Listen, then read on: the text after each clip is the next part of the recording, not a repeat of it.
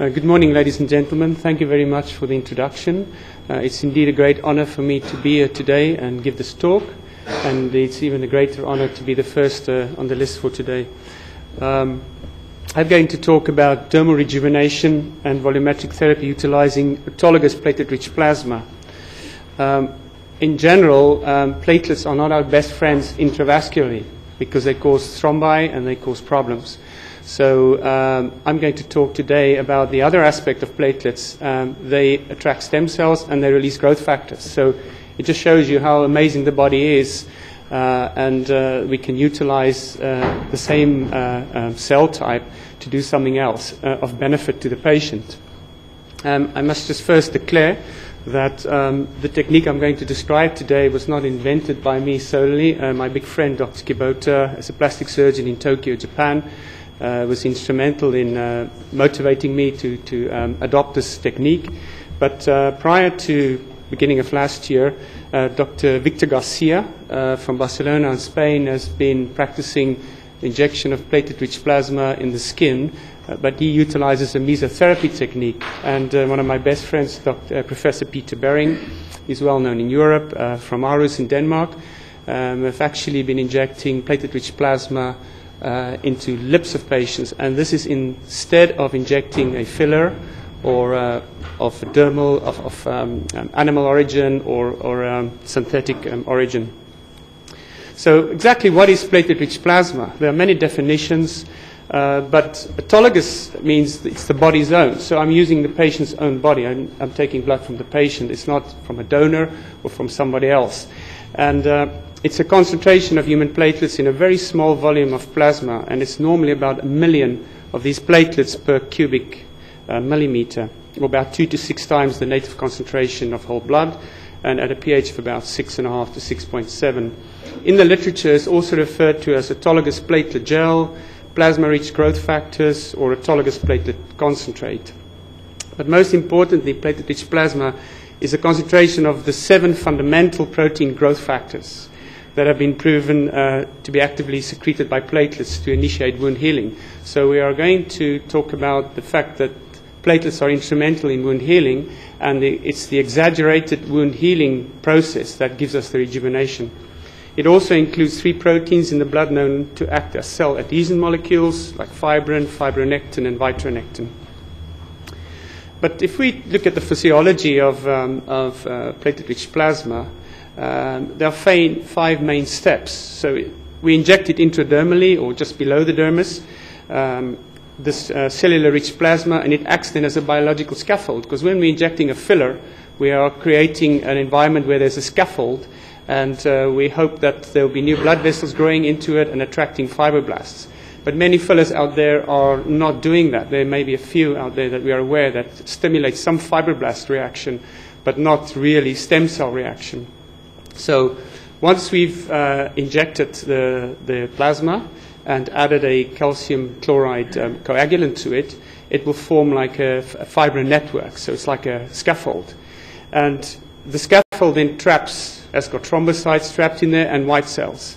And then these thrombocytes are now activated, and they'll start releasing growth factors, and they'll also chemo-attract fibroblasts and stem cells to the area. And then we get stem cell proliferation and differentiation. So it's a natural process that we are just stimulating. So how are platelets activated? There are a number of ways of activation of platelets. If you cut yourself or there's an injury, then the exposed endothelial collagen will activate the platelets. Arachidonic acid and thromboxane A2, so inflammation will activate it, ADP, thrombin, adrenaline, and then calcium chloride. So if we just look at this, the key mediators in platelet adhesion, activation, aggregation, it's a complex process. But what we're interested is in some injury, or needle injections is an injury. And eventually we want a thrombus, but we don't want a thrombus full of red blood cells, so we want to separate the red blood cells. And we want thrombus extravascular, not intravascular. So it's a complex cascade, but in the end we know that once we have adhesion and activation of the platelets and aggregation, they start releasing these growth factors. And when you get aggregation, just on the bottom right-hand side, you can see compared to platelets that are dormant, and platelets are activated with a fibrin, just to give you some idea that you have some sort of a scaffold there, and these platelets are then trapped, so they can't just wander away and start migrating. But just to look at in the healing cascade, once the platelets are activated, they start releasing a number of growth factors. So first you get platelet-derived growth factors, and they're responsible for synthesis of extracellular matrix. The transforming growth factors stimulate DNA synthesis, and eventually you get synthesis of collagen. The insulin-like growth factors will stimulate proliferation of osteoblasts, and there the dentists have been using this since the 90s. When they do implants, when they do sinus lifts, they combine platelet-rich plasma with artificial bone or with some bone fragments from the patient, and they get osteoblast reaction and mineralization of bone much faster than without platelet-rich plasma. The epidermal growth factor to us, to me, is very important because it does help proliferation of epidermal cells, and that's what you and I can see with our naked eye. We can't really see what's going on in the dermis, but we can see somebody's epidermis. And it also co-stimulates angiogenesis, so you get new blood vessels growing in the area, and you get epidermal stimulation.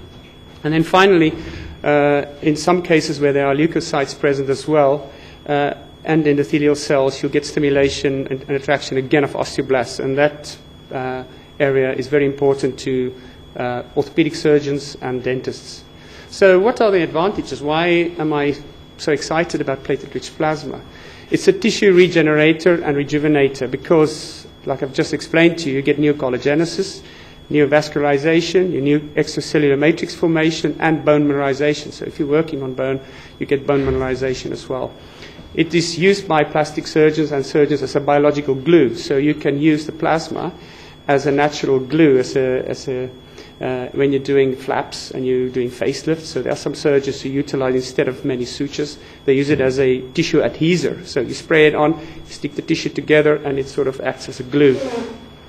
It helps to reduce post-operative swelling and pain that could be beta endorphins mediated. And it's very safe because it's autologous. You're using the patient's own body. You're not using something from somebody else. Sorry. And it's physiological. So it's non-allergenic. It's the body's own versus synthetic or products from animal origin. And it's free from concerns over transmissible diseases to the patient. So you're not transmitting something from somebody else to the patient. And it enhances wound healing. Professor Marks from the States, I think he's probably one of the world authorities on platelet-rich plasma in dentistry and maxillofacial surgery, has demonstrated that wound healing can be enhanced by up to 40%. It's a physiological sort of antibiotic because if you look at plasma, it will contain antibodies, it will contain some white cells, it will also have all the hormone profile, your nutrients in it. So it is a bioactive product that you're injecting the patient and not just a synthetic product. It's used in tissue engineering in vitro. It's used as autologous tissue culture medium instead of other culture media.